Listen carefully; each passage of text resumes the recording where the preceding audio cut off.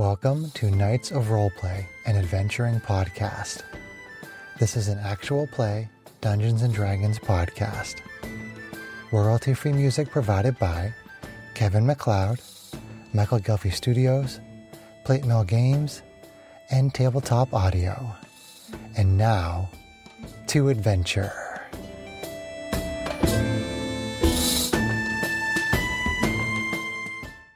Hello listeners, thank you for joining us for this episode of Knights of Roleplay. I'm DM Chris. We are continuing with Cult of the Cave Crickets. Be advised, some of the scenes depicted in this horror adventure are graphic in nature.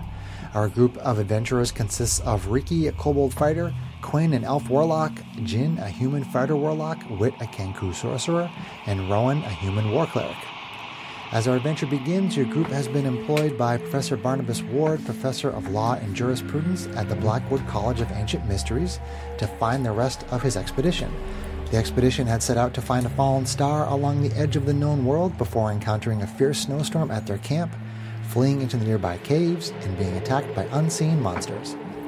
Upon your arrival, you investigated the remains of the camp and found 3 bodies, along with hieroglyphs describing Myceliarax, the great fungal lord. You found evidence of large cricket-like creatures and eventually found yourselves exploring the nearby caves. Inside the caves, you faced many dangers, including damaging rocks in an underground river, a devouring bog, creatures with tentacles coming out of their faces, a constricting tunnel, and statues that attacked you near an underground lake. You found a guard named Rowan with a wound on his back containing a fungal infection that has slowly been getting worse. You also found Professor Davenport, the leader of the expedition, who was trying to muster the courage to attempt to rescue Professor Kerwin. She was captured by the cricket-like creatures called Krikari. She was brought to a shelf overlooking a ravine full of thousands of Krikari. As you climbed out of the caves and onto the shelf, you saw the enormous fungal lord Myceliarax moving toward you from the Black Mountain. On the shelf were Professor Kerwin, a handful of Krikari, and a bifurcated meteor. From inside the meteor, you could see a portal with a hooked beak and partially invisible tendrils at its center. Knowing that Myceliarax plans to rip the meteor in two, thereby opening the portal and allowing fungus to spread across the world, you engaged in combat with the Krikari in an attempt to save Professor Kerwin and close the portal. Instead of continuing with Theater of the Mind, which is what we were doing last time, I'm using a map in miniatures for the second half of this fight. I'm using Loki's Big Book of Battle Maps Volume 3, pages 59 and 60, as well as Loki's add-on scenery for RPG Battle Maps, Magical Effects, which contains pages of reusable decals. Please sponsor us. Please sponsor us. There are a total of 6 Krikari on the shelf with the characters. Wit is adjacent to the meteor, but not adjacent to any Krikari. Rowan is adjacent to the meteor and adjacent to a Krikari. Quinn is 5 feet from the meteor and adjacent to a different Krikari.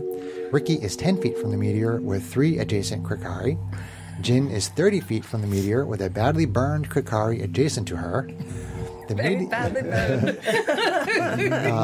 meteor beak is bloodied, and one of the 4 meteor tendrils is bloodied. Let's see. The meteor beaks seemed to react badly when Wit spoke loudly while wielding the cudgel. Due to the meteor beak's screech, Rowan has -2 to his AC until the start of the meteor beak's next turn. An advantage on your next attack, but your turn already went by, so... Disadvantage? Disadvantage on the next attack. And I spread the sand. We are at the top of round 4, and on round 10 is when Myceliarax will arrive at the meteor. And that's where we resume our story, our battle, really.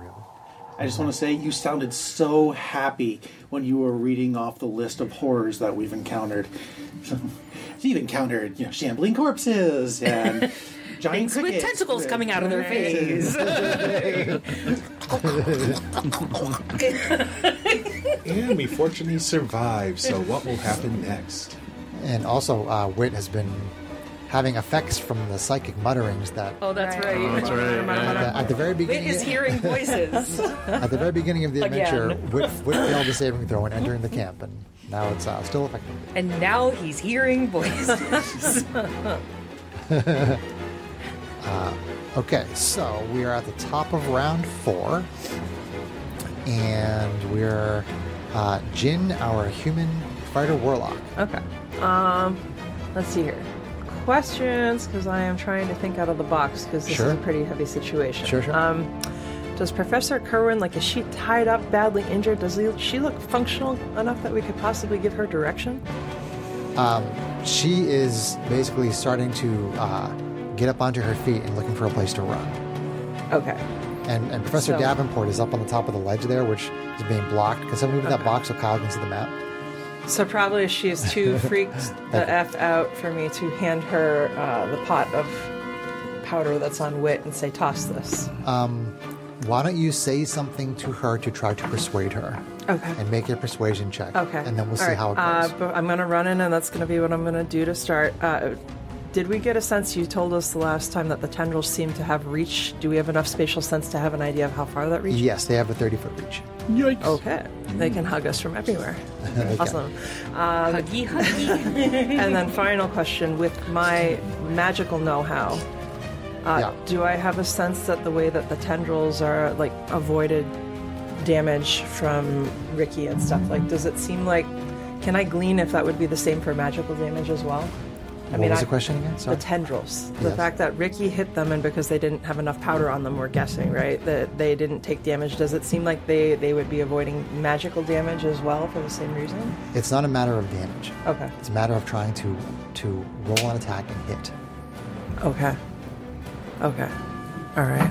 But that's something that your character doesn't really understand. Yeah, I mean, Jin, being the worrying sort, would be concerned about whether spell damage might not fully hit them either if they aren't. There's fully no at the indication spell. whether or not that is true or not. We're just going to have to try All right, it and fair see. enough. That's she's probably going to err on the side of caution. Right now, the We tendrils. have to join the wait and see tribe. Okay, Roger.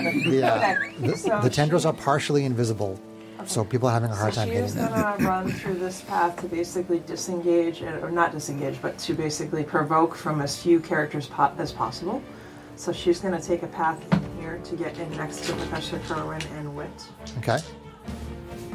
So she's going to provoke 2 attacks from ones who thankfully don't have pact 2 attacks. attacks. Yeah, 30 feet. I'm 30 feet away. Alright. So Chris should have placed me 30 feet away. We reviewed all of this before the start of the adventure. you should be 30 feet away. Yeah. Are you not 30 feet away? No, she is. Okay. Attack number 1. 5, 10, 15, 20, 25, 30. AC. So that's 3 opportunity attacks now. No, only 2. This one? Oh, because Those are 2. Those are 10 feet apart. AC 14 on Jin. Miss. Okay. Yep. And AC 15. Let's see here. Also miss. Okay. So, let's see here. So, free flourish. Can I take the pot of powder from Wit? Yep. And I turn to Professor Kerwin and say, quickly, can you throw this? That's how you're going to persuade her. And like jump, motion up towards the tendrils. Like she should have seen. Like, Rowan throw the already do it. pot? Like, yeah, Throw the powder in the pot? So she looks terrified. She looks like she's Okay. about to run. Okay. What would you say to somebody who is terrified and was about to run, All right. and you wouldn't want them to run? in 10 All years or less. Right. Get not! 6 seconds. Out of it, guy. The world needs your help. I mean, I already. Can you throw this? Like motioning, like Okay. as All right, tossing. make a persuasion yeah, check. sure. Which. The world needs your help. Right. Yeah. Now! Right. I mean, Jin is more likely to intimidate than persuade. Real talk. That's. But let's see. Who wants to roll tonight? Let's see. Lols. Oh, not that one. That'll be a 4. Okay, she's like Okay. she's like on the verge of tears, All right. and she's not even really paying All attention right. to So you. she sighs. I'll do it myself, and she tosses the powder up on the tendrils. Okay, so that's been 3 throws of the That powder. would be the third Yep. one, yeah. Okay, so I gotta track this here. The gamer in me is wondering why we are doing what the enemy was doing when we first saw them. Oh, putting the powder on. Okay, so as you Because move, you guys handed it to me. as you move closer Yeah. to the meteor tendrils, Yeah. they seem to become more and more visible Okay. as you get closer and closer to them. Okay. And when you throw the powder, Okay. they seem to be completely visible now.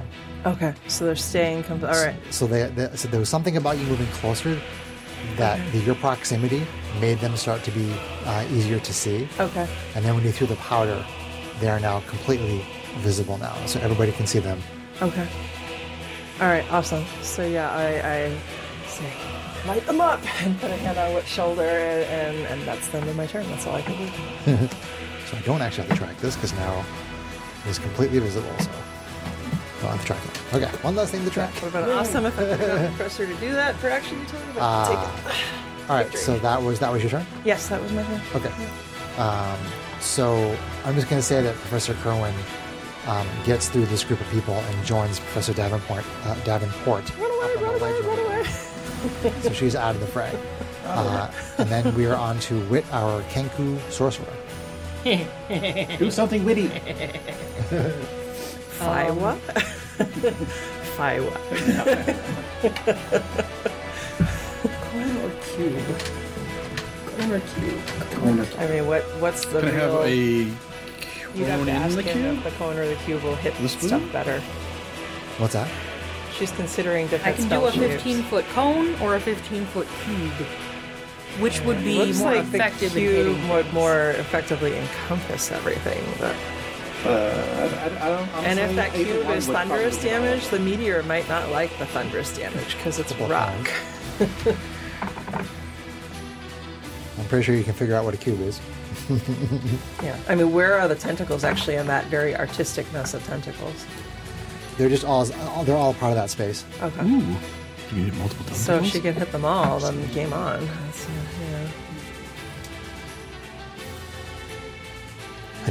For the listeners, I just handed Sarah a couple of paper cutout templates that she's using for a 15-foot cone.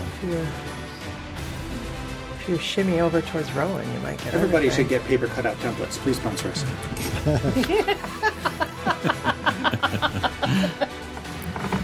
All right.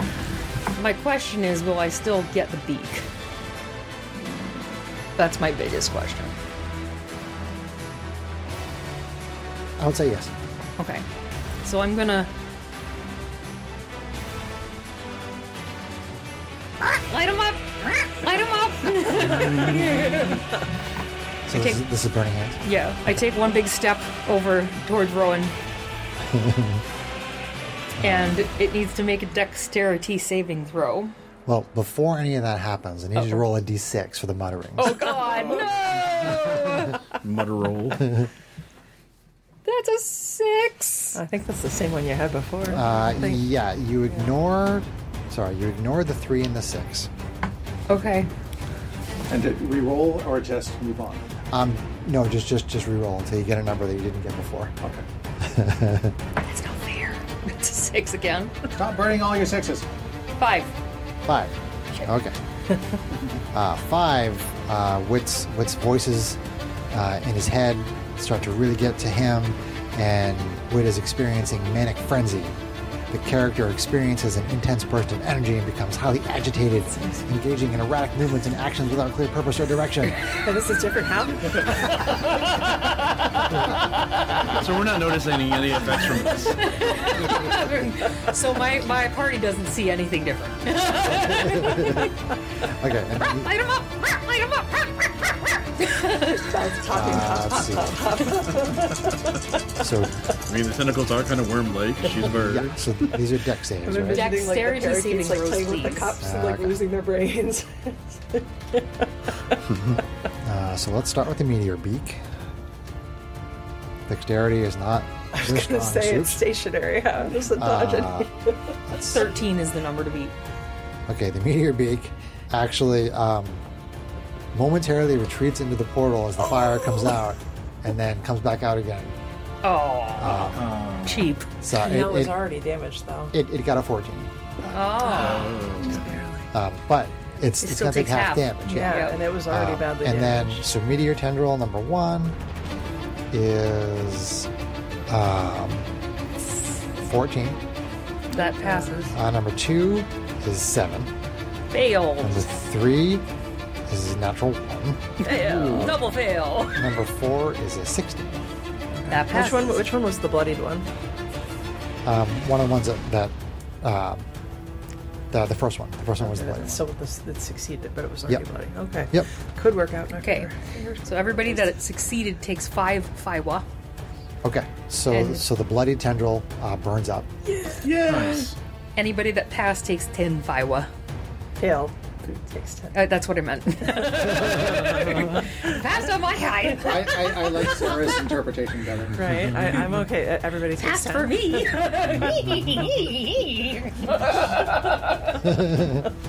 All right, so pass took 5, pass took 5, pass took 5, fail took 10, fail took 10. So the meteor beak was already bloodied, so it's still bloodied. Okay. The one of the tendrils is burned up completely, and the other 3 tendrils are bloodied. Awesome. Okay. Nice. Fire. Fire. Fire. Okay. Amines. This completely crazy bird person just does this awesome work with the burning hands. All right, so now we're on to the enemies.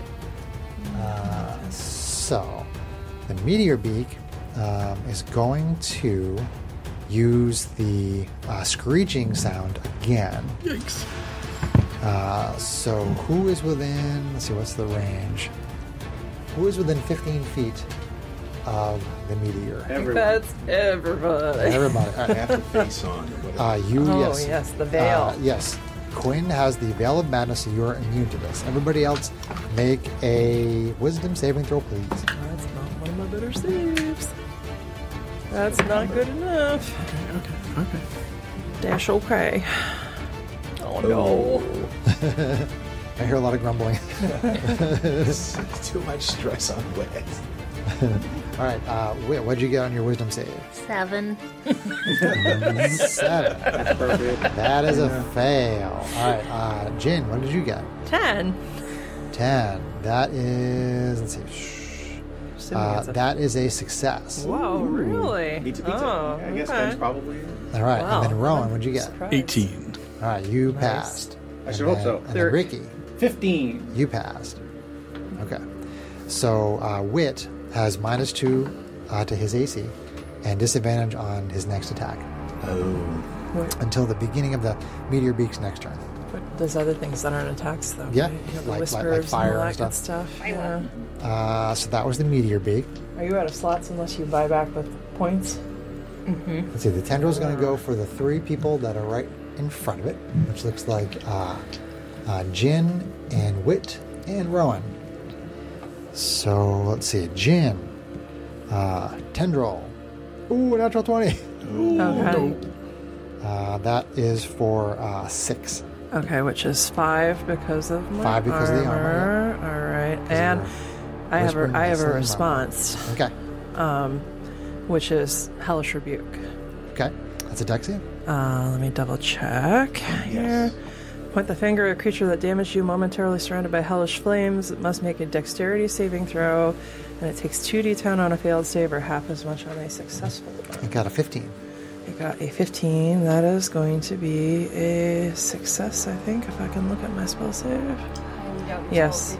Yeah, no, it's level. all right. So we've got 2d10s here. Come on, big money. No offense. I know. That's actually respectable. So that would have been 12, so 6 for that success. So this is Fire. so the tendril hits you, and then there's this like burst of. Burst of fire up around it. Of fire. 6 fire damage. You Okay. know, it was nimble. Yep. So it hits you with a critical. It gets you when you weren't quite paying attention, and does some good damage on you, and then it gets burned up by the hellish rebuke. Awesome. All right. 2 down. In the herd. There's 2 left. One will attack Wit. AC 15. Oh, yeah. That's 3 damage. And then Rowan. AC 17. So I'm AC 18, so I believe that's a miss. That's a miss, yep. Nice. You put your shield in the Are way. you still at Bang. I think it ended at the beginning of No, it started with the Beak's Zeke's turn. Yeah. Correct, yep, And then he yep. succeeded on the second go. That is correct. I'm gonna put my shield up. Ding. So that was Oh, Meteor I'm trying to Beak. kill the party, John. That was Tendril. Yeah, John. He's still stuck in Tomb of Annihilation DM mode. Piece of destruction. So there's a cultist on Quinn. So the cultist attacks Quinn, AC 11. Bad From the whoopis. name issue. There is 1 on Rowan, AC 19 that time. Oh yeah, that hits. That's for 3 slashing. Oh, quit it. Stop it. And then there are 3 on Riki who all have pack tactics. Oh, Ricky. Nice. Ricky also rolled poop on his second win last adventure. He did. Attack number 1. Wow, that's 2 very high numbers. AC 19 Yeah, that'll do. for 3. Uh-oh. Bloody. Join the club. Then, Sarah, could you get out the letter markers for me, please? Oh, yeah. And second attack, AC 14. Myth. And third attack, AC 9. Myth. All right, so Sarah. Yeah, let's see.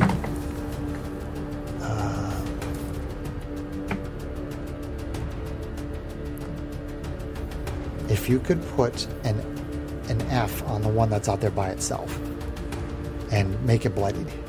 F for fool. Thank you. That was my plan, because this guy's going to be... So E is on me. He's on you. Those markers are cool. Thank you. Kate made those I made markers them. for us. Really? Yeah. I can tell you how it wasn't too bad to do.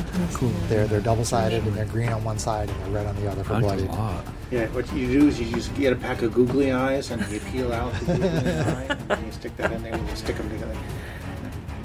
Really? You're not far Okay. from what I'm like, there, I mean, there are like, domes you must put there. the black part over. He's definitely fucking with you. Oh, okay. All right. I mean, I see what you're saying. I'm looking at it going, oh, okay, yeah, that makes sense. Got it, yeah. Domed clear stickers for jewelry making, and then I printed two-sided. I had to really align my templates so that things were perfectly aligned back to front, and did the black and the red on opposite sides. So cut out the paper and centered them on the little stickers. I'd see those. Yeah. They also that's have it. arrows on them. So that if there's a marker in the middle of like 10 people, you know which person it's pointing at. Nice. Yeah. Okay. All right. And then there's one more. The very badly bloody one is going to go run over there and take a swing at Quinn. Yep. So move that up next to the other dude. I think he'd probably only be able Yeah. to get in that way. AC 18 That will hit. for 3. Going after I Quinn. have a response to that. Okay. Let's see. More He's hellish like, wait, rebuke. you can Yes. do that. I hellish blast. Yes, I hellish blast. All right. I hellish rebuke. I hellish rebuke. Hellish rebuke on occultist. He didn't Way to make two warlocks, guys. I got a 3 on the saving throw. It's like I went into the All Tomb right, of it's a Annihilation with a 13 monk. for me. Just went Okay, with a so monk. it fails against your hellish rebuke. All right, so let me roll the damage. 2d10. I like this track.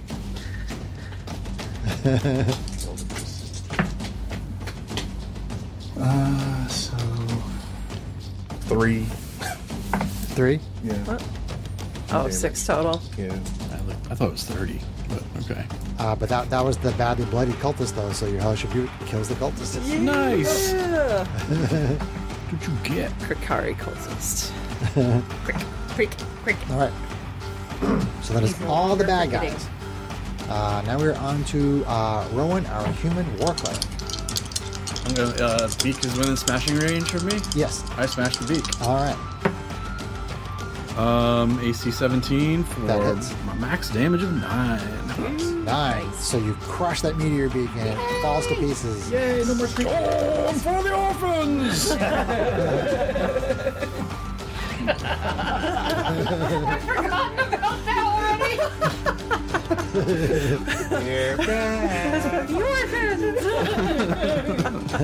Is that a turn, Rowan? Yes, I don't think I have any bonus actions I can healing stuff that do. you can do. Just healing word, but you were saving that probably for him. Yeah, Something I gets mean, taken yes. down. Yeah. Okay, so that's Oh, is that Rowan. still So Riki, our kobold fighter. Okay, so there's 2 tentacles remaining, yes? Correct. They're both bloodied. And they are both bloody. Yes, they're both bloodied. Alrighty. Let's see, the beak gone. Let's see. Would you say both tentacles are within 10 feet of me? I would say yes. Okay. And I've got 1, 2, 3, 4 crickets within 10 feet of me. It's true. Okay. You got a lot of crickets Free around I here. got a lot of crickets. You look very tiny. in You're comparison to those drawing crickets. aggro. I look very tiny. You're I look doing your very fighter job. pathetic. Poor Ricky.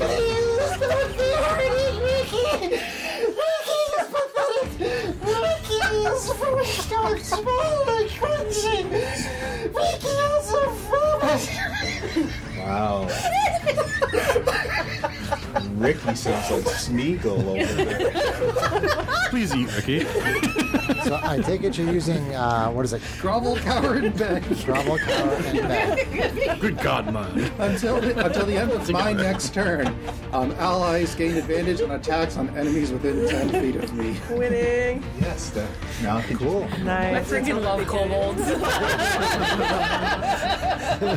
You're like how you justified Dirkers doing that with her personality. I loved that too. And I Is that an action, John?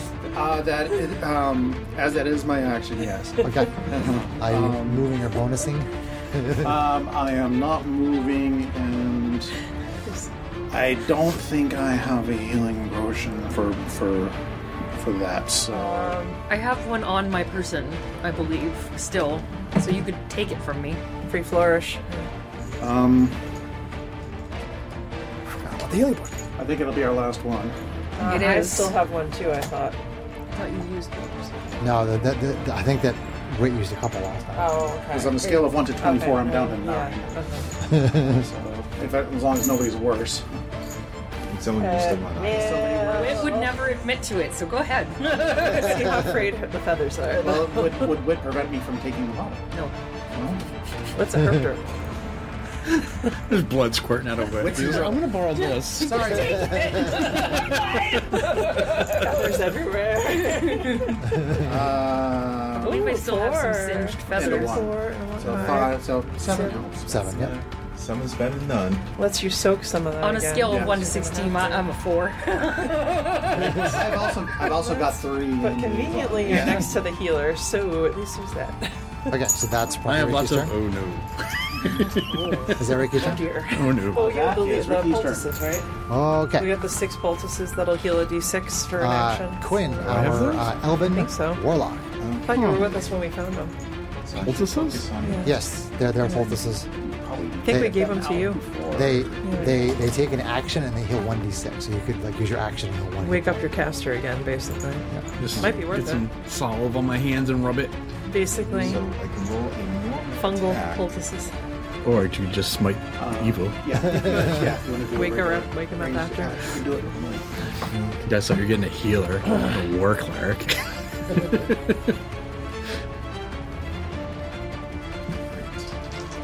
What are you doing? I'm going to attack the tendrils with the Eldritch Blast. Eldritch Which Blast. you get extra damage on your Eldritch Blast, right? yes. Yeah, nice. Big money. Alright. Horrible. Horrible. So it it's 8 to hit. That misses. Oh, Greg. All Your right. dice hate you this adventure. I'm sorry. Oh well. Alright, is that turn, Quinn? You know, I can cry on my okay. turn. You try if you want to. Leave your tears behind. So you see, I see the Rex, the great fungal god, stepping closer. Boom, boom. The ground vibrates under your feet. We are at the top of round 5, Oh boy. and we are at. We're in danger. We're at Jin, our human fighter warlock. Let's see what we're gonna do. We have two bloody tendrils. Right there with the tendrils, so she's gonna sight up on one of the bloody ones, and with advantage, she's going to draw her rapier, and she's gonna swing on it with advantage. While, yeah, so,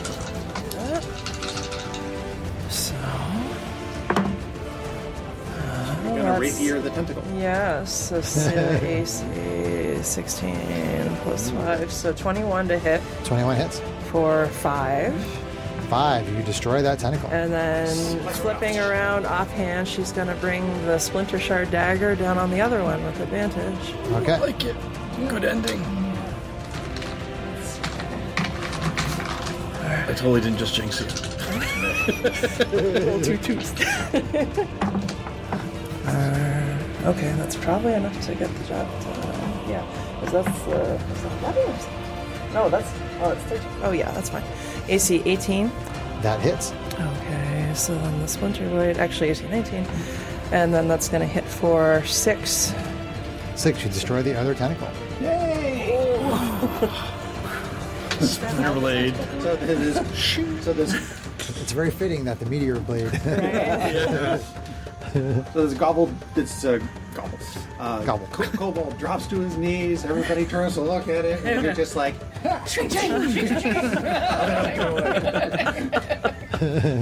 Spooky fungus lady.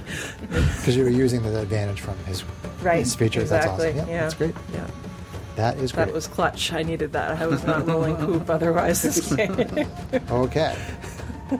So the meteor beak is destroyed and the tendrils are destroyed. So there's nothing stopping you from closing the portal now, but you have to still close the portal. Okay.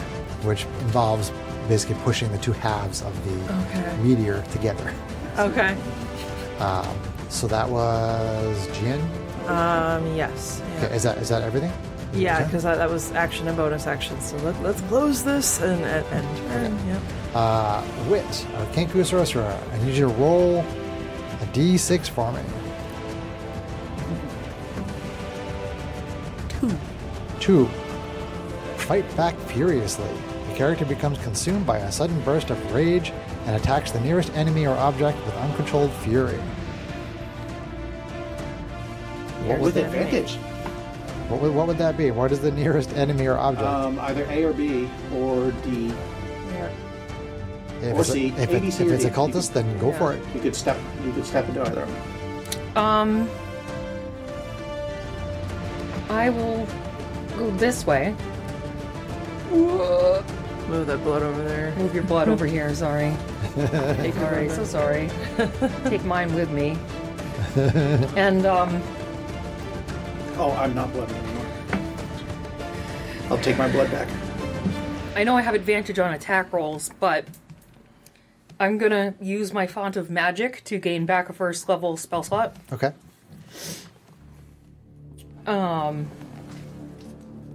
And with that, in my fury, I am gonna go Thunder! Thunder! Constitution saving throw. All right. Who are you hitting with the thunder wave? It's a 15-foot cube, so I should be able to hit all three of Oh, those. yeah. B, C, and D. 3 hugs. B, C, and D. B, C, and D. 3 hugs. B, C, and D. You said BCDC. Constitution? That's a very apropos spell for B got a outrage. 4. C got a 15. D got a 6. Okay, so C is the only one that passed. Yes. Dun, dun, dun, dun. 2d8s coming up. Coming up. Okay, not terrible. So 7 thunder for those that failed. Fail. So B and D are blown back and fall to pieces dead. 3 for the one that passed. So C is bloodied by that. Okay. Nice. That's, Good job on the thunder And wave. he's also blown back 10 feet. Okay. nice. Cool. Awesome thunder wave. One more. Well, it would technically be away from me, so 5, 10. In a straight, if you go straight line, right? Nice. So I'm going to say that having fulfilled the requirements of the voices in your head, if you want to do anything else, like move adjacent to one half of the meteor or something, if you want to position yourself to try to help close it or something like that, you can do that. Okay. If you have movement left, I don't know what's what you got left. I'm assuming any of the thousands of Drakari back here were also like. Especially with you, Brandon. You see some more starting to climb up from the sides. What, we need something, Yeah, I will position myself on one side of the meteor. I'll move past me and go over. I'm assuming that's like right about here-ish. Sure. As long as you're adjacent, I'm not going to split hairs about it. I don't think any of us are a strength build. Yeah, but if this is another one of these totals, we all moved that door before. We had enough to do that, so hopefully we have enough to do this. Yeah, I'm not, like, 16's not bad. Nothing to sneeze at. Beats my 10. Okay, so that My was 12. So is that Wit's turn? That is Wit's turn. Okay. I've used my action, my bonus action. I've moved. Okay. So I've listened to the voices in my head.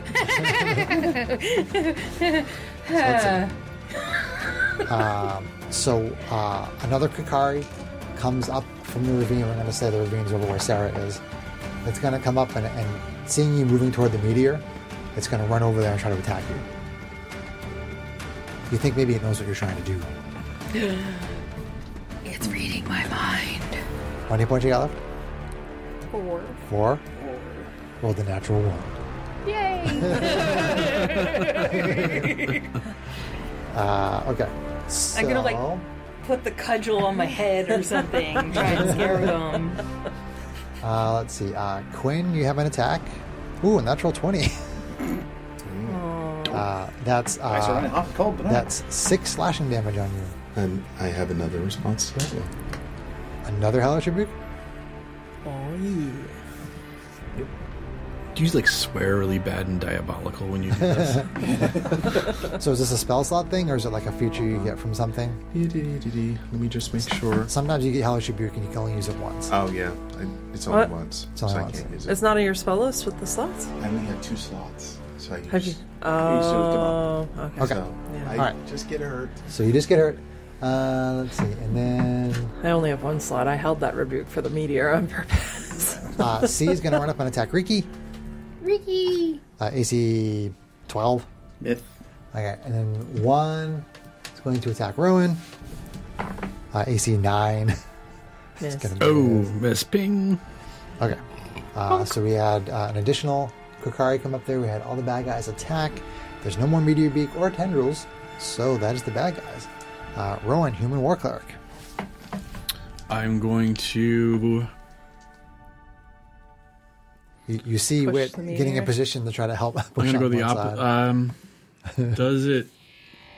Wait, are we enough on the opposite side that it already counts, or do we need to be more opposite facing? I would imagine we need to be a little more opposite. Probably won't know until we try. I'm going to go... I would say 1 square. One square this way, I would say. Yeah, so I'm going to suck an attack with my opportunity, right? If you do that. Yeah. I'm going to go over there. I got a mission to do. Okay. And... AC 7. Okay. AC 7 misses. And I'll use an action to... Okay, make a strength check for me. Okay.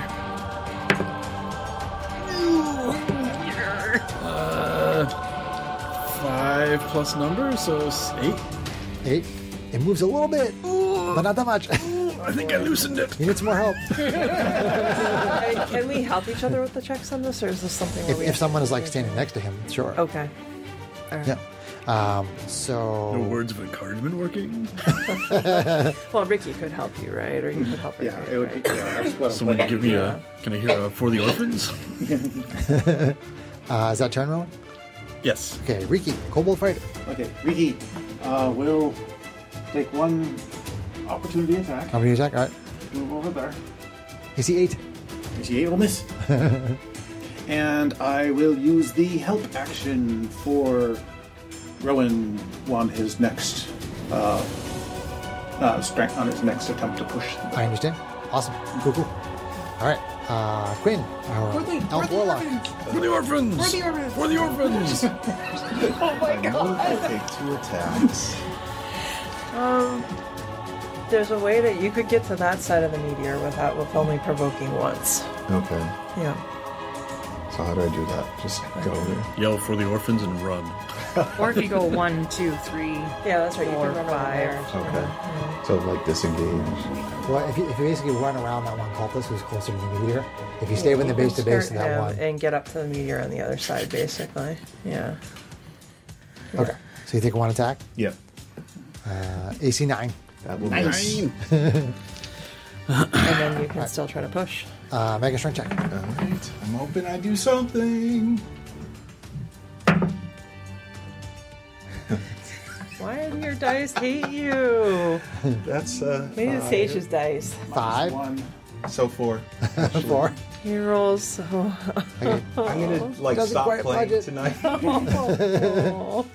Let's see, where were we? That was me Scroll. last adventure. I do empathize. So, top of round 6. My Caelorax gets closer. Boom. Boom. Footsteps. We And can do It it. is on to Jin, our fighter, human fighter warlock. Alright, so Jin moves through in between these here. And says, "Come on, Wit," and helps Wit. Because Wit's strength is much better to hers. Okay. Cool. Wait, roll a d6. Which is fun. I was hoping the beak was gone. Maybe the voices were gone. You gotta, oh. That is a 4. 4. Incoherent rambling. Oh. The character Again. begins babbling incoherently. Still not different. This was so perfect that this happened to the freaking Kenku. The character begins babbling incoherently or speaking nonsensically and making it difficult for others to understand them or communicate effectively.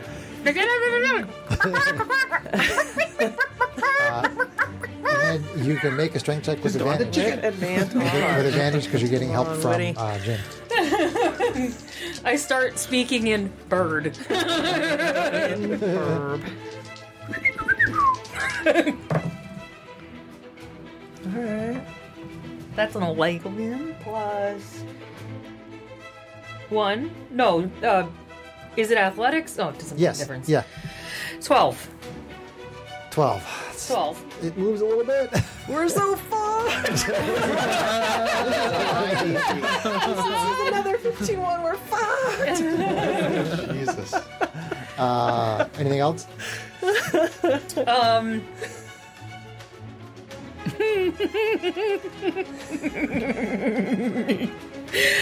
Oh my god.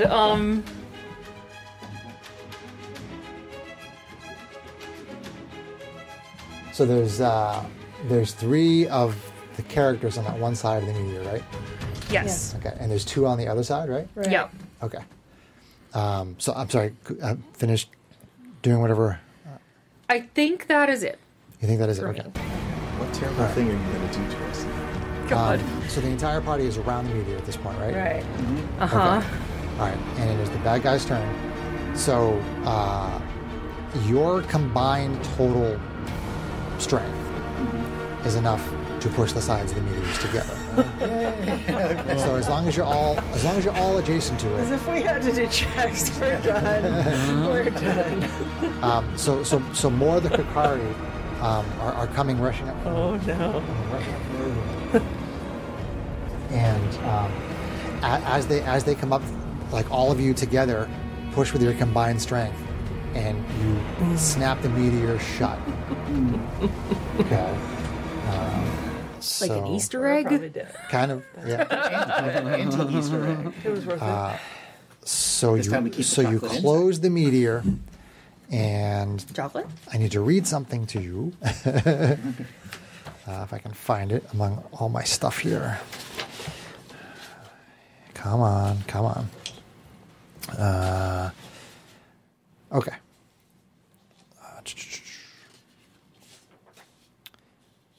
Successfully closing the portal. Here we go.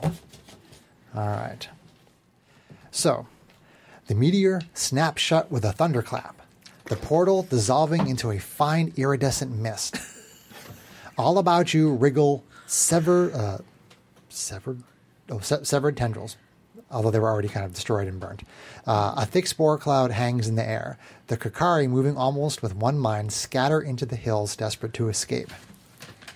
My Caelorax pauses, towering in the sky.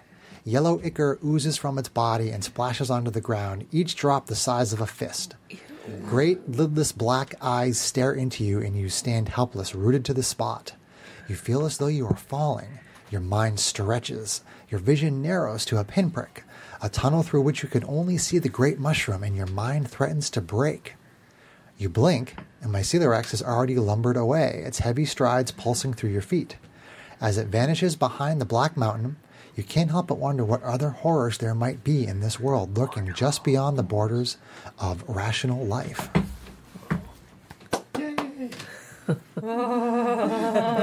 Did we win? Yes, you Yeah. won. I don't know if Jin and Rowan really won. Yeah. Oh, yeah. What are we doing about his infection? Well, hold on. So there's still one member of the of the expedition unaccounted for. That's right. We're still missing Amos Chalmers. Oh, we found this person. We found Professor Kerwin. Yes. She's up there with Professor Davenport, but we're missing. Yes, Chalmers is the only one. Amos Is the Chalmers. only one that you haven't found. All right. Well, let's go look. Amos? Amos Chalmers? Amos. So are you heading back into the cave system? Are there I mean- any other exits other than the cave system? Because I thought we explored that pretty well. The only place you haven't explored is the is the tunnels that were choked with the mycelium. I guess we should go. That's the only place you haven't explored yet. All right. Professor Davenport, Professor Kerwin, do you want to try? I don't know if there are other. Well, we want to a short rest, or what do we want to do? I think we've earned it. We're all pretty tired. I mean, do we get a sense of are the caves starting to collapse? Is there something that would drive urgency? There's no urgency right now. No. Okay, so let's It was not a let's it was take not a load-bearing villa. let's take a breather. All right, let's take a breather. I agree. Load-bearing All building. right, so Solve anyone? On a second. Do I get my mind back? Yes, the psychic mutterings stop With the closing of the portal. with the closing of the portal. Yep. That's annoying. Yep. Whatever. Just happened. I ruffle up my feathers and take a big old shake. Weird. You can roll hit dice. You successfully take a short rest. There's really no threat at the moment. We haven't short rested before, have we? Or I don't know if I used hit dice. I think we've short rested once. Oh, we long rested, Yeah. so we're good. So as far as using hit dice, okay. Yes, correct. Yeah. Oh, we did long rest. Okay, this didn't reset. I mean, you guys had a long Ow. rest Throw your dice at me. inside the alcove. That's it. Greg, is this D10 yours? Yes, it probably is. All right. So go ahead and roll hit dice, and Kyle, you can use your poultices if you want to use them up. Yeah, I'm going to see how the short rest works first. And Okay. See. Sure. Took the short rest. So the party just took a short rest, and you're going back in the caves to look for Amos Chalmers. Is that right? Yes. Yes, I guess so. Okay. The I suppose so. The only place you haven't explored is the mycelium choked passage. Yeah. Which is Well, back It's through the upstairs, sun. right? Well, it was back through the sun-dappled cave where we met the old guy missing his boots. And we have a bird with sacred flame, or what? Not sacred flame. Firebolt. Guiding bolt. Yeah, there's the passage in the hallway where Wit burned basically the whole wall down, and then there's the northwestern passage. I mean, you can go in either way. I mean, what are you doing? Where are you going? What are you doing? How are you approaching this? You tell me what you're doing. How would you like to proceed? It's hard for me to visualize because I I've still not don't have a visualized. map. Like, I've got nothing. I really don't. There is a passage in the caves that is choked with this mycelium. Right. Yeah. There are two ways to go in it. Okay, from where? There is a southern passage, and there's like a more like northeastern passage. Whichever one is closer. Yeah. Yeah, whichever We're close to the southern one, if I recall correctly, right? Are you With just torches lit to try and burn away the fungus that's around the edge. okay? So you're using torches to burn away Jin the might, fungus. ask. Why are you ask using her. torches? I can just Somebody have a pole? Yeah, sure. Somebody have like a long pole to make sure there's no firebolt, like firebolt. Jin asks the children, is this puddles of hallway digestive going acid to, that people fell in. Is this probably hallway should going be, to like, squeeze one us at a the time, same please. way? Is The there? the armor says, "Don't know." All right, well, let's approach it with fire and hope that does the job. Okay. So what were you saying? What were you saying, Kyle? We should probably probe the floor so someone doesn't fall into a puddle of digestive acid. That's a valid strategy. Do we have any kind as of well. long Yes. like pole or Beaky forgot his 10-foot pole. Well, hold on a second. So as you start using the torch and the firebolt, basically the whole entire tunnel ignites and starts to burn. Okay. Oh dear. So basically, like, you sort of sit there with like this giant fireball like in front of you as it slowly burns my down. I hope there's not somebody alive. And Ricky hopes there's not somebody alive in there. It slowly starts to burn down through Fire the hole! tunnel. So, Fire the hole! Are you taking damage from that fire? so after maybe like maybe 20 minutes or so, like the entire passageway is all burned and it's all cleared. Okay. Wow. With so- healing in hand, should we need it, let's hurry. So you start to move through there and you find the bodies of a couple of spider-like creatures that are all burned up. All right. Nice. You're welcome. So where is my? You're welcome. I need my map. You're welcome. Okay. I was like, nope. So you get all the way to the end of this passage, and you do find that there's one turnoff where there's a hole in the floor where Professor Davenport and his group had gone through there, and he had jumped down to the lake. So you find that, and then you also find an alcove at the very end where you find Amos. You find the body of Amos Chalmers. Spider wrapped. He appears to be burnt. He appears to be burned up. Like recently burnt? Yeah. Oh no! Can we heal him? They tried to cook him. I don't know. I think you might be on saving that way at this point. Oh yeah, I run up and check him, see if I can. Yeah, it hasn't been that slather long, salt right? salves all Yeah, over that's his him or fellow something. party member. It actually says that Amos Chalmers was second to Hester Derby as far as the ranking of the guard that went with the group. No. So Hester Derby was the leader, and then Amos Chalmers was second in charge. So we're going to say Rowan was third in charge.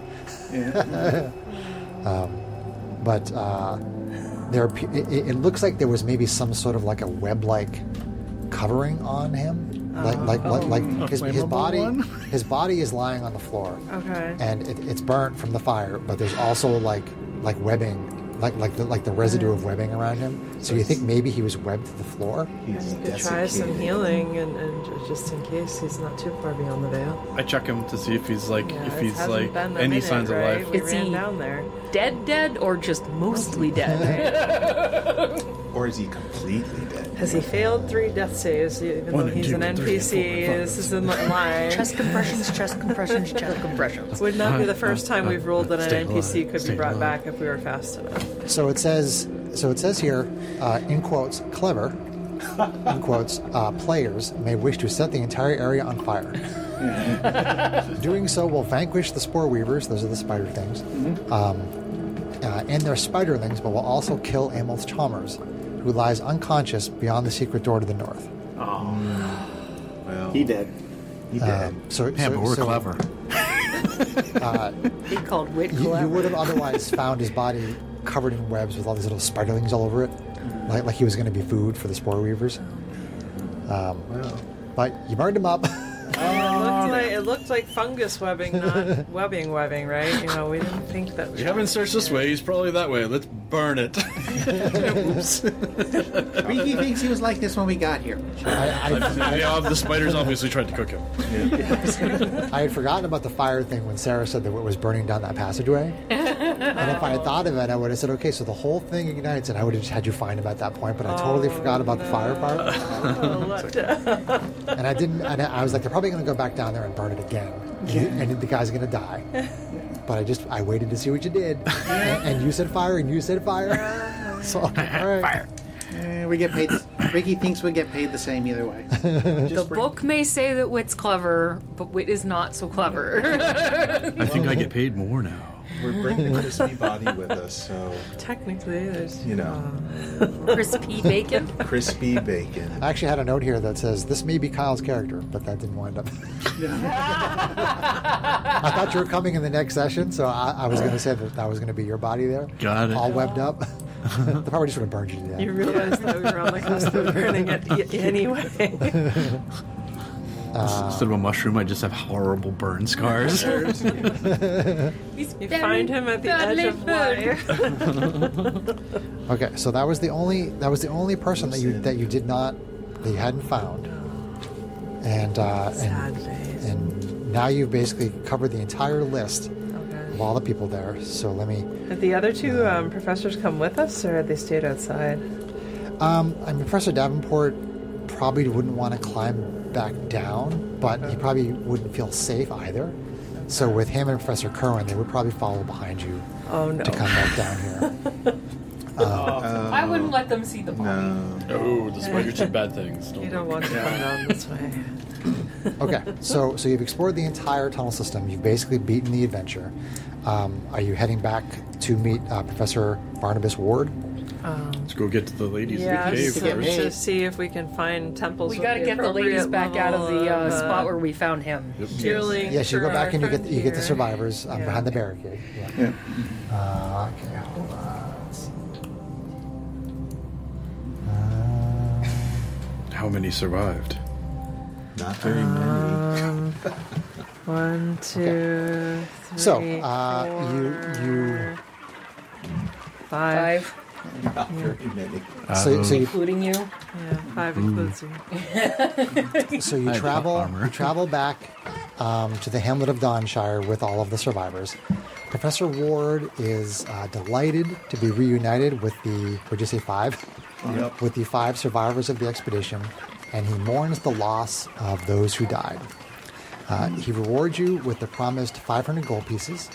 He also gives you a rare smile, a hearty thank you, and a clap on the back.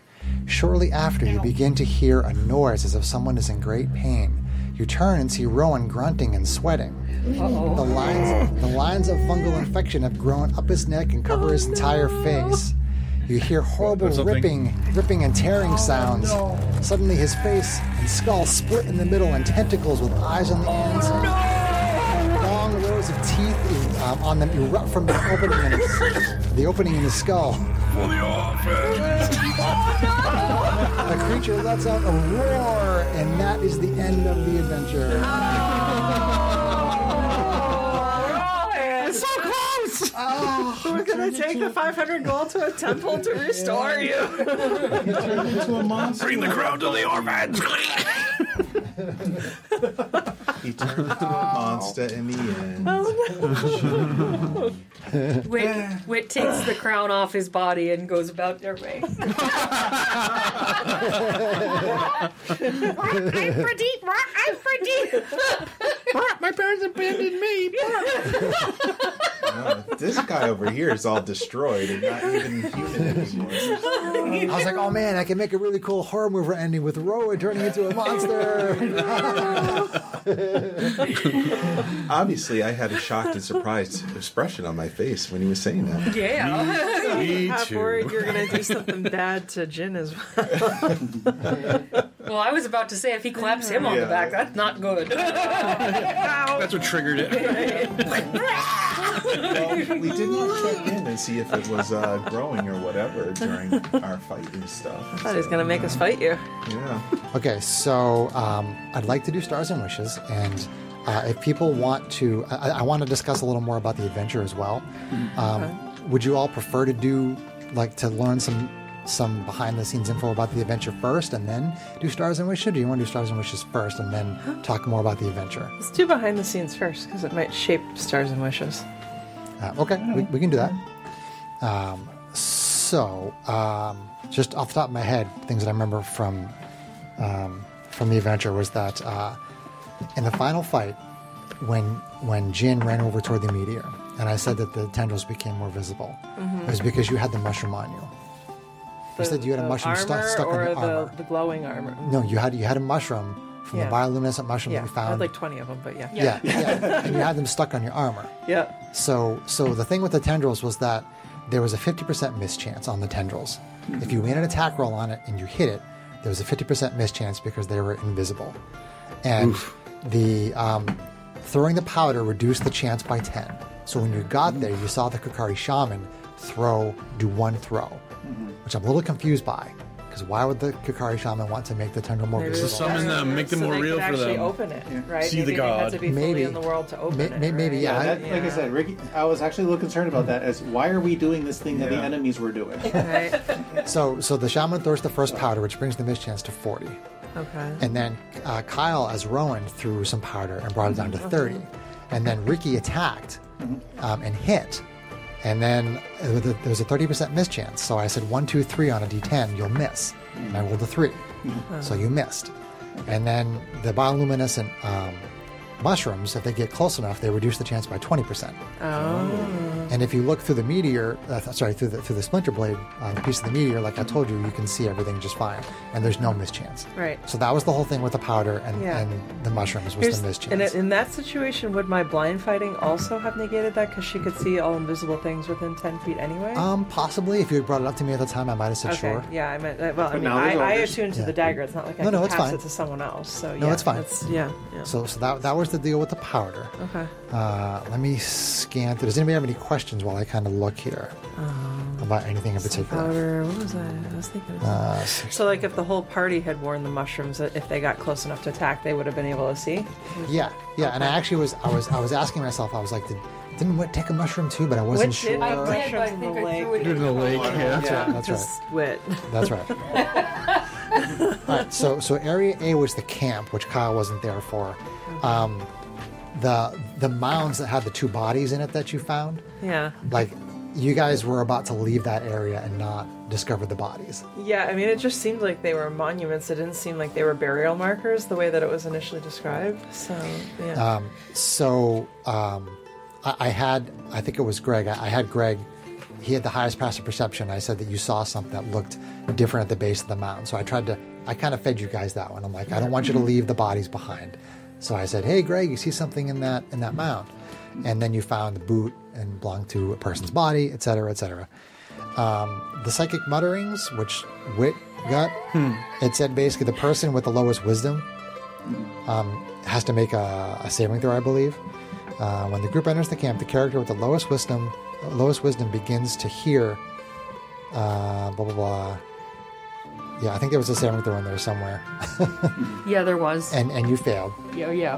You and Kate actually had the lowest wisdom. I think we tied. Yeah, for we wisdom. tied, but he but I picked just you, picked which is you. perfect. Yeah. I didn't want to have 2 people having to deal with the mutterings. Yeah.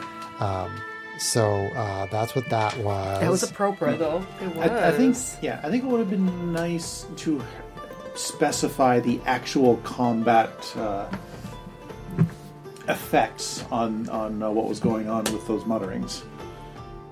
Oh, you mean as far as like Jeff writing the adventure? Yes. Like what do these things have to do with Did combat? it really Right. affect Yeah. combat? Yeah, I other than gotcha. the one that But the made you role play attack thing was something? cool, but like, Yeah. how would that have like -1 or positive Especially 1? since or... it didn't seem to start happening. I mean, or was it just for role Okay. play flavor? In which Yeah. case, to talk about the perfect role So that's play kind of player a to do that. that's kind of a wish for Jeff. Yeah. Which it didn't really do anything to your playing. It like, didn't really negative. affect my turns. It was No. more of a role play flavor for me personally. Right, which is fun in and of I mean, itself. that's honestly, Yeah, no, I there liked was it. so much going on in that fight that trying to add more effects True. and modifications would have been a lot. It definitely would have Yeah. made the fight a lot more difficult since I was the one with all the magical AoEs. We had a very uniquely unbalanced.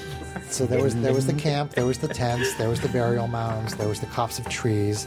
I mean, you guys really didn't miss a whole lot in those areas. The crater, you never explored the crater, which was where the meteor fell, and that's where you would have fought some Kukari who were basically hanging out where the meteor had fallen and opened up the crack that led to the cave system below. Those were the ones we saw from the bog, right? Correct. You guys went in through the river pathway, Yeah. and a lot of there was some stuff in here. Like, where's the river pathway? Here it is, right here. So falling into the river, we did that pretty much the way it was supposed to. With the athletics check and the 2d4 bludgeoning damage if you failed, or half as much if you succeeded. The secret alcove.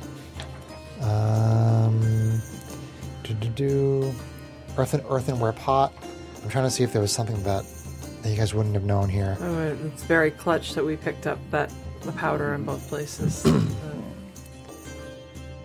The secret alcove. The short water underwater tunnel leads to a small Good thing chamber. Ricky's a pack rat. And wit. Okay. There were some things that basically described, like, if characters make an active perception check, they could possibly find this. And I basically decided not to do that. And I said, whoever has the highest passive perception, I'm going to give you the information. So I kind of I've talked with Jeff on Discord repeatedly through this whole process. And, he said something about the fact that, I think he said he was a little more into the idea that sometimes people just miss things. And he was fine with that.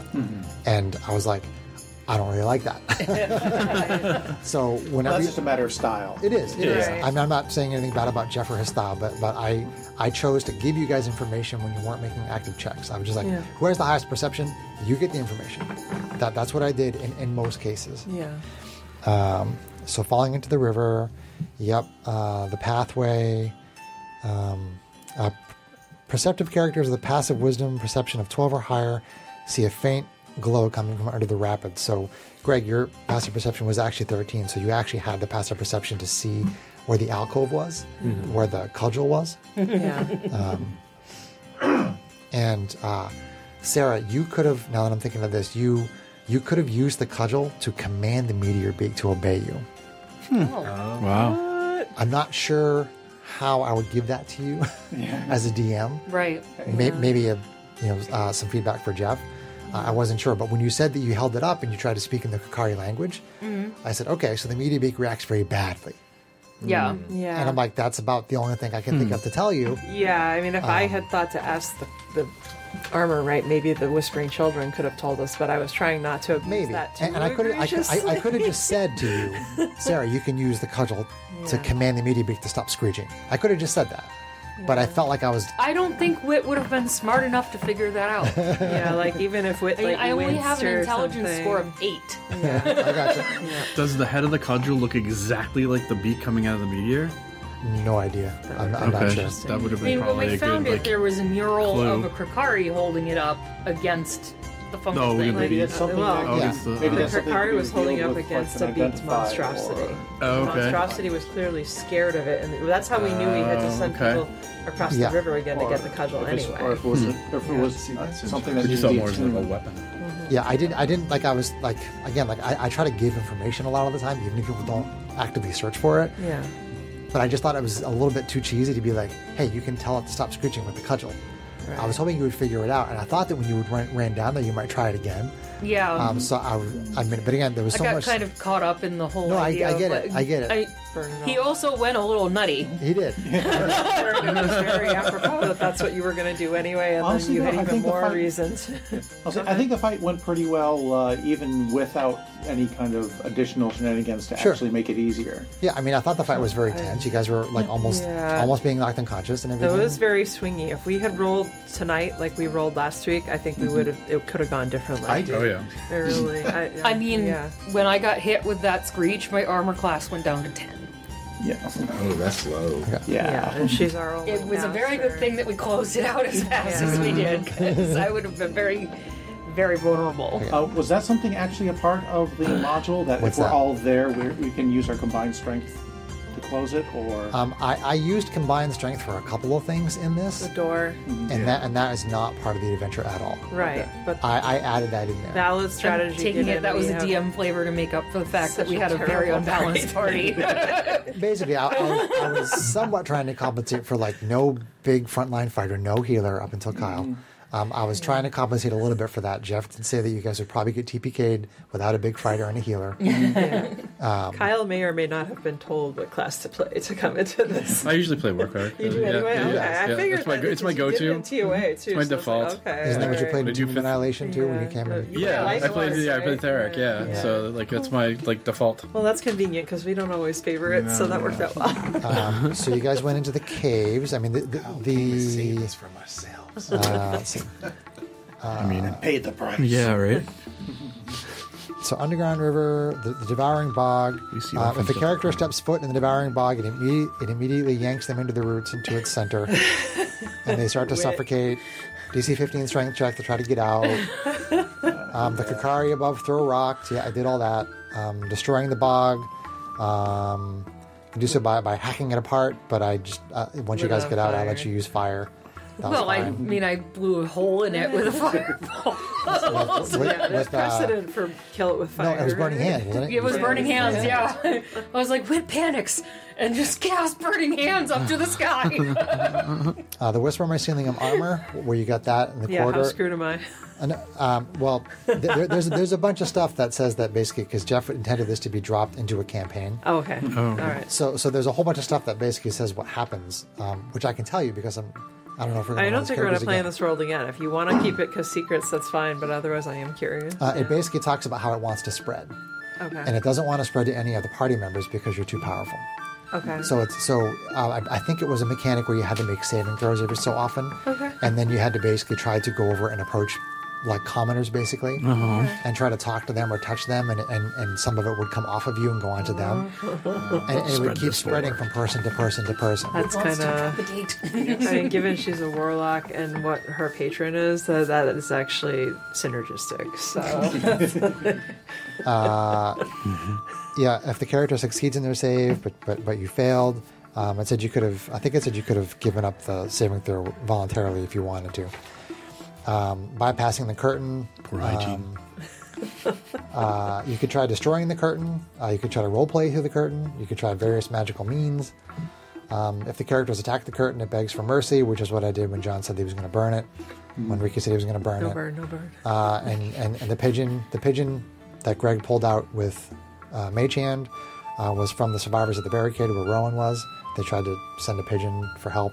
You did. Yeah. Whisper Mycelium armor. Yep, got that.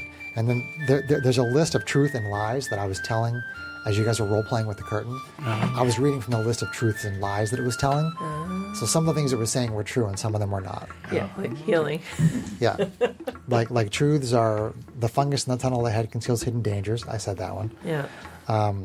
The resting place of a Kakari shaman in the underwater tunnel, which you found. The tip of the fungal bridge is weak and brittle, the one that led to the survivors.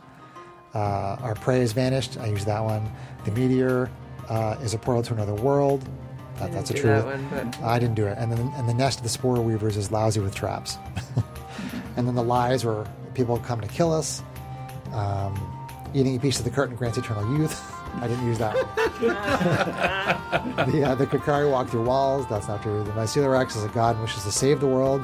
That's not true. Yeah.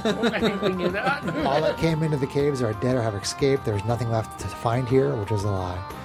There's a monster in the caves that can only be defeated with the power of positive thought. I love that You one. could play that a lot of ways depending on the particular party that you're working with. That's cool. The fungal bridge had some weird mechanics on it.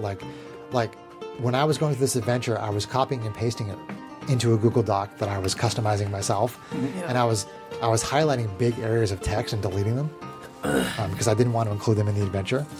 And one of the things was the fungal bridge had something where, like, if so many pounds of weight got on the fungal bridge, it would just collapse, and then you would be basically. Everything okay? Yeah, I couldn't tell how high up he was on the best of that. Oh, He's yeah. all right. He's just on his We're looking at my son Sebastian on the monitor. So if so much weight got on the fungal bridge, it would have collapsed, and then you would have had to make those checks again. That took you 18 minutes to get through, and I'm like, forget that. I just deleted that completely. And then Sarah used Thunderwave and blew away the bridge anyway. I was like, all right. Oh, wit. Just wit doing wit things. The survivors, Rowan was supposed to be curled up in a ball in the corner, like kind of crazy and muttering about the end of times. That's it. That's what he was supposed to be doing. But I'm like, nope, that's going to be Kyle. I expended that role. You did. And then I exploded. And then you exploded. I have a note here. Leave the identity of the figure vague for Kyle's character. Let's see. If you had engaged Professor Redgrave on the topic, she would have talked to you for hours about fungus. Yep. That was something out there. Would have run out of time. Yep. Would have ended. She gave you the meteoric sponge blade. Excuse me. We went over the spore weaver nest that you just killed ambush chummers. Yeah. So if you guys had gone in there and gone down the hole, that would have been, you would have come up at the underground lake. The constricting tunnel, I totally screwed the pooch on that one. I totally messed that one up a lot. It was only supposed to be one one mycoloom per square, not 2 like what I did. But there was no rules for being able to squeeze past them, which I added. Because I was like, even with one mycoloom in one space and having them stack up, I'm like, how are you ever going to get through all those? So I started to squish them into one space together and say, okay, well, you can use the optional tumble rules to try to move past them. So they weren't supposed to be in the same space together, and there was no tumbling rules. Those were all Chris either adding or messing things up, or both. But still, that still came out very well, though. I thought it was great. And when I It talked was to, still an intense fight. when I talked to Jeff about it, he said that he said something about a strategy where everybody would be focusing in one direction on all their attacks, and then try and basically kill one in the front and then somebody move, kill one in the front and then somebody move, and something along those lines. I think he might have said something about suggesting people like ready actions or something like once the person in front of me gets killed, then I'm going to move into the space as a ready action or something like that. Oh. We have a Sebastian at the table now, Sebastian. who just turned 1. Hi, Sebastian. We love you, buddy. The constricting tunnel, once it closed on round 6, you would have to make strength checks to get out of the constricting tunnel, and it was the same thing as the river. The DC 15 strength athletics check. And I was like, I really don't want you guys to get caught in there. And you would be taking a D8 of damage every round while you were trapped inside there. Yeah, we would not survive. Just light it on fire, that's all. And you guys would not have survived. It was constricting, not like mold. Yeah, I mean... It was the same type of thing as the one we set on fire that killed the professor? Oh, okay. No, it was different. Got it. It was different. Think of a big intestine. No, I did. That's what I did. That's what I did think. I was like, oh, this is intestine with these worm fungus things popping out of it. Yeah, so at the start of round 2 of combat, the fungus that coats everything starts to constrict. Each round after the first, another mycoloom pops out. When the tunnel completely closes on round 6, you take a D8 every turn of damage. A D8 bludgeoning on the first round trapped, and D4 bludgeoning for each additional round. Okay. And it reopens after 10 minutes. DC 15 strength check to try to move through at 25% of your speed. And I'm like, ooh. So trying to move through it has that same DC of 15 strength check, and you're moving at a quarter speed. I wasn't a big fan of that. So done. And then that pitfall at the end where Riki fell in was supposed to be part of the encounter. Oh, were there ways for whatever happened to Rowan's character for the characters to get hit by the Kakari or something and become those creatures with the head splitting things like I ended up as? Was there a cure? Yes. Well, I think Well, let's see. we knew that if we had failed certain saves, Cut off your arm. So Cut off my...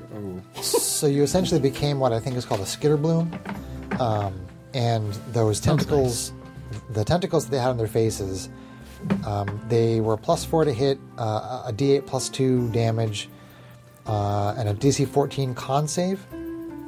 And on a failure, inflicts disadvantage on the target's next attack made before the end of their next turn. If a creature fails to save at least once, they must make a DC 12 Constitution saving throw 24 hours later. On a failure, they are infected.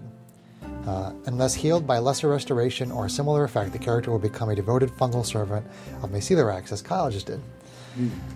Within a week, it says. At the DM's discretion, this may mean death or various and horrifying physical transformations. Torm's not going to like that. You died before you surrendered. Yeah, there you go. Never give up, never surrender. The orphans aren't going to like that. No. The orphans are, in fact, orphans. So the entrance hall, I think, was pretty... Okay. You pretty much found everything in the entrance hall. The murals, that was all pretty straightforward. The deep caves, the makeshift camp, you found all that. Anything fancy about the lake? The subterranean lake, let's see, subterranean lake. Black Veil. The white stalactites that were mentioned in the flavor text as I described the room. You could have taken those. And the fungal entities won't enter this place because of the salt. This may provide a respite for the characters. They may be used in combat. Treat these stalactites as an improvised ranged attack with a range of 5 feet. I think that maybe is melee attack. I'm not sure, but it said if you throw a handful of salt upon a fungal entity, it takes a d6 fire damage on a hit. And the target must make a DC 12 con save or be stunned until the end of its next turn. A salt stalactite may be fashioned into a dagger, which has the same effect, essentially. Interesting. Yep. Salty dagger. You could have said the name of the statues to make them collapse. You could have retreated from the tunnel. They wouldn't have followed you. Let's see. I think you got everything else. The bottom of the lake, you found the veil that Greg was wearing. So the coins were a red herring. Yeah. Yes, correct. As far as the adventure itself, the only Wait, hold on. If Wit had failed the Constitution saves in the lake, you would have lost a point of strength. Ah. Every time you failed, you would have lost a point of strength. That's costly. Yep. And there was something about how every time you do a dive, there's a 25% chance of retrieving the treasure. I threw that out. I'm like, once you make the check, you just find it. Yeah. That's something else that we would have just been belabored for an It would have taken a long Depends on the time. party dynamic, right? A party that really just wants to kick the poop out of themselves. Any character swimming in the lake becomes covered in bioluminescent algae, dyeing their skin neon green and causing them to glow as bright as a candle. Wit. Nice. Glowing bird. Bathing in fresh water removes the effect. So eventually you would have just got it. Never, or just never bathe. I just never bathed. I mean, Wit Oh, might not. what would have happened if we failed the final encounter? I think he's Hold on. getting there. Hold on. That's The veil, the grotto, that was all pretty straightforward. There was a big section that Jeff actually said in the adventure where you guys found the makeshift camp that was near the underground lake. And then I said there was a passage where you found Hester Derby's body. There was some kind of a, like, making checks kind of a thing to get from there to where you found Professor Davenport. And it said something like, if this seems like it would basically be not fun, to not include it. So I didn't include it. There was a whole bunch of checks that had to be made to go through there. I don't know what they were. Again, I deleted it from my copy of the adventure. And I said, you just go from there and then you just find Professor Davenport. That's it. Easy peasy. Let's see. There was a check to climb up the shaft to get to the final fight. I threw that check out. I'm like, nope. I don't want people like trying to spend 20 minutes to climb up the shaft to get to the final fight. I just threw that out. Sometimes it's not easy to climb up a shaft. No, I know. And then the final battle. especially when they're slippery. The final battle, I was missing the pack tactics with the Kikari. I was missing that. We didn't miss it. You would have let us go. Yeah, you guys didn't miss it. We lucked out. Yeah. It's all right because I was forgetting my pack tactics, so balance is out. Balance. Yeah. Let's see. Everything else was pretty much. You had to kill the beak and the tendrils, and then to close it. It said you could close it in a number of different ways. The most mundane of which was making that same DC 15 Strength Athletics check. But it gave a couple other options too, and I just decided that once you were around it, you could close it. It did say that the characters working together could close it. So I'm like, okay, that's what we're going to do right now. Okay. So that was that. Failure to close the portal. After 10 rounds, my Coelorex arrives and rips the meteor asunder, permanently opening the rift. My Coelorex is unconcerned with the characters, and after breaking the meteor, begins to yank out huge shags of fungus from within the portal. Fungal monstrosities soon begin pouring forth from another world. At this point, it would be best if the characters simply fled. If they stay, they will surely be killed. See the failure to close the portal section of ending the adventure, and where to go from there. Failure to close the portal was what I just read. I believe that there was some other things that I didn't include that basically say, if you're inserting this in a campaign and they don't close it, here's a whole bunch of things you can do once the fungal infection starts to spread from this area. Now this is a part of your main campaign. Right, essentially. Yep. Right, surviving this world, right? Random fungal encounters. Major world event. So, Greg, stars and wishes. Oh, shoot. Stars are things you liked. Wishes are things you'd like to see. It can be about this particular session. It can be about the whole adventure. I mean, if you want to include both, please feel free. Okay. Stars, that was fun. I think. That was fun. that maybe, and I don't know why I'm saying this, but maybe it could have been a little more scary. A little more what? A little more scary. Greg was not scared. I think that has more to do with our group dynamic than anything. Yeah, we don't respond well to horror in this group. We just giggle about it. It's kind of disturbing. Oh no, we burned this guy alive. What? We burned the guy alive? Once again, it was Sarah's character. Oh, these things have tendrils with eyeballs coming out of their face? That's cool. I'm gonna peck at him. I will say I specifically chose musical tracks to try to create a little more of a scary atmosphere. I did, yes. Wishes. I do wish my dice rolled better, so I could have done some things. But other than that, it was fun. Just means you need more dice. Yeah. I think were you the one who bloodied the beak? So you did land a good hit there. That was still key. Yeah. Yeah, that was all I did, but that's all right. Okay. It's low level, right? You get like one thing to do on your turn, maybe two. It's just how it goes. Sometimes it's good. Anything else, Yeah, Riki didn't do much until that Okay. cower and beg at the end. And John, do you have any stars and/or wishes for the adventure / entire adventure? overall, I like the adventure. It's a good adventure. Like I said, a lot of the feel of it being a horror adventure was kind of squelched by the group, but that's okay. That's just who we are.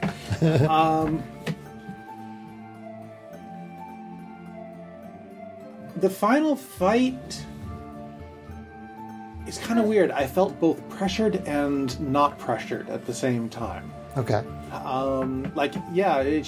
had a time crunch on it, but honestly, when we started damaging the when the beak was damaged in one hit, or bloodied in one hit, I'm just like, okay, we'll just AOE the thing and we're done.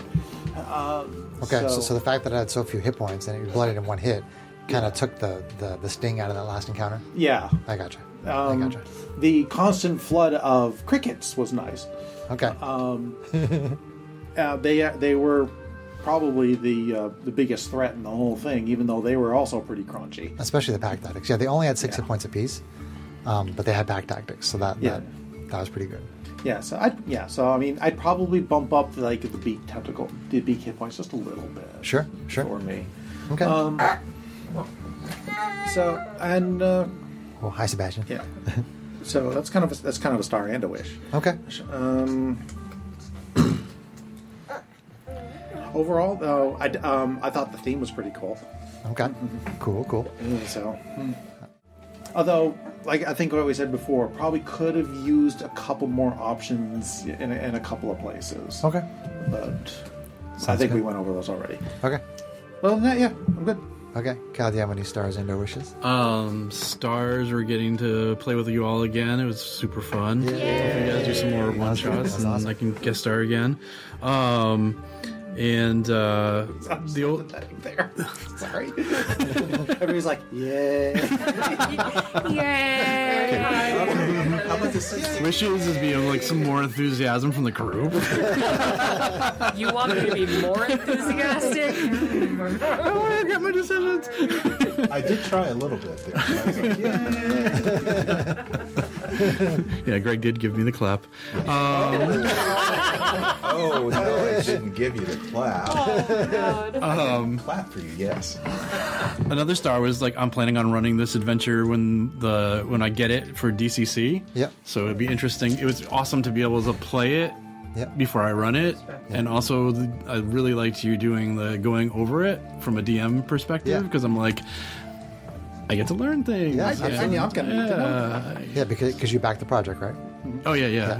I did the Kyle backed DCC it, Jeff, one, just so you know. the Dungeon Crawl Classics version. So it'll be interesting to see the differences because I'm not super. I played some DCC, but I'm not super competent with it, so I don't know how. DCC can be brutal. Oh yeah. Well, I'm wondering how they handle because it seemed like there was a lot of checks. Yeah, The there's a lot of checks. 5e's kind of famous for skill checks and stuff like that. Yeah. And I'm like, I don't remember exactly how DCC handles checks, but I'll find out. Okay. But yeah, I'm definitely planning on running this once I get it, and it was awesome to be able to play in it and then have like the overview afterwards was really cool. Cool. Awesome. And Wishes is again, like, hopefully we can do this again sometime in the future. Sounds good. But yay, it was fun. Awesome. All right, Kate, do you have any stars and or wishes? Excuse if I get a baby on here. Yeah, the baby's in your lap. Yeah. But yeah, let's see. Big stars that we actually won. Yay! 'Cause I wasn't sure how that was going to go. I had confidence. I mean, I do think that, like, kind of following on John, like, for the something that relieved me throughout because of how potent the enemies were was that they had those lower hit points, so that if you actually managed to hit them, they were fairly crunchy because things are so swingy at second level. So and especially with I would agree with John, like if someone is playing with a party that's like fighter healer heavy or very very very tactical, right, like it might be good to beef up those hit points just to add to that challenge and that fear, right? But for our group, I think it could have gone either way depending on how the dice went. So I mean, I had fun with it. I loved the adventure and the story and all the complexity overall. I absolutely adored our party and our roleplay dynamic. Wit was just hilarious, especially in the last fight with all those dice rolls that were just so perfectly wit anyway for behaviors to pick up on or enhance. So that was really cool. And I'm glad that Jin survived and Ricky survived, so we still have continuity if we want to use them later at higher levels in other campaigns. And then... I need to remember what level he was before we started this because I got to put him back. And then I think, Wishes, not really much at this point. I had a good time, so thanks to Jeff for letting us play it. Okay. Sarah, stars and or wishes? Oh, okay. Stars is role-playing with all of you wonderful people, first of all. You guys always make it so much fun to just be here and be my weirdo self and bring characters like Wit to life. The campaign itself was refreshingly different from what I've played in the past. Okay, that's cool. Which I genuinely really enjoyed. I know that checks can be really frustrating, and especially when they're high, and our party wasn't really strong at all. Ideally built. A lot of strength checks, and we don't have a lot of strong characters. Yeah, but that also kind of adds to the anxiety and the, oh my god, are we really going to survive this? Which is something that I find that a lot of 5e adventures kind of lack nowadays. Sure. So that was pretty awesome. Wishes, I would love to see more. Sure. Of the whole world. I really love the setting. I really love the creatures. It's very cool. It's very unique. Okay. And I really loved it. So thanks, Jeff. My stars and her wishes. Star is absolutely having my good friend Kyle come play. Yeah. We were playing D&D together like 30 years ago. We're still playing D&D together. So I'm really excited about that, and the rest of you are terrible. That tracks. I boo that. Don't worry, we agree. No? I thought the overall theme of the adventure was very fun and very interesting. The whole, like, everything is fungus and having the crickets in it and tentacles and all this kind of stuff. Like, I don't really like Cthulhu type stuff. I don't like technically Cthulhu type things. Needed more Cthulhu, in my opinion. Some people love Cthulhu. I'm not trying to say anything bad about it. It's just not my style. But I really liked the adventure. I thought that Jeff did an awesome job of writing it and having a lot of really fun, interesting things to explore, and having different ways of going through different areas, because that gives it a replay value to it. Where, like, if Kyle's running this for multiple groups or something, or if I am, people might go through the Spore Weaver nest before they go to the entrance hall, and they might go down through the hole and go to the cave. And you can go into the caves through the crater or through the river pathway where you guys went.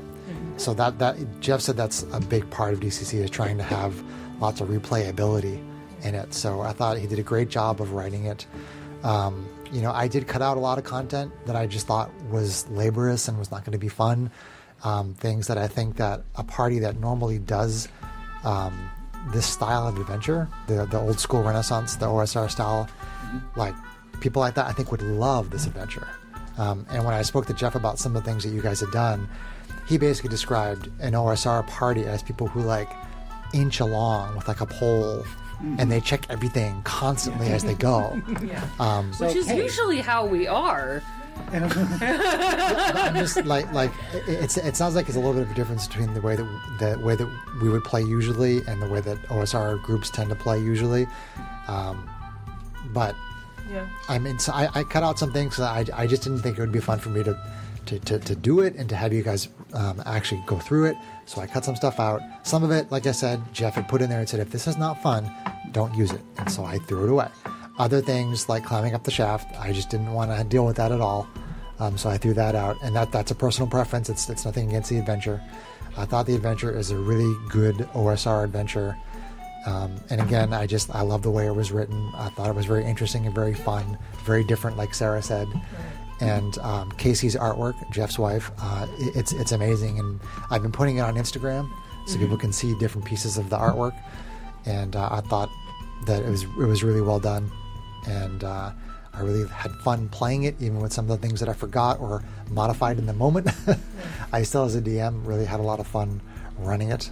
And I've spoken to Jeff about doing other cross promotions like this in the future. And I know the basic setup for his next adventure. I don't remember exactly what level it is, and I won't talk about any of the setup or whatever because I have no idea when this is going to be. He talked about doing a DCC adventure that has 0th level characters. A funnel. So that's not something that we would do. But he gave me like the next 5e one that will probably also be a DCC one. He's like, here's a Google Doc. I'll share it with you. So I read the intro, and I'm like, I think this would be a lot of fun to run. So we will almost certainly do more cross promotions like this in the future, and we may just insert them into whatever campaign is going on. Like we're going to go back to my Dragon Birth campaign after this session, and we will continue with that campaign, and we will use probably more of Jeff's adventures in the future. So thank you, Jeff and Casey. It was great. Thank you, Kyle, for coming and playing with us. Oh, thank you for having having me. Come back It was again awesome. It was in the really future. fun. Go back for more. Round of applause. Round of applause. Yay! Hey, this time it's not just Greg giving me the clap. Now It's the whole group. Kyle.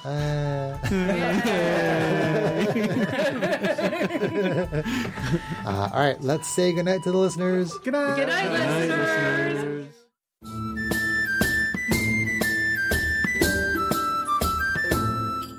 If you enjoyed this podcast, please leave us a review anywhere this podcast can be found.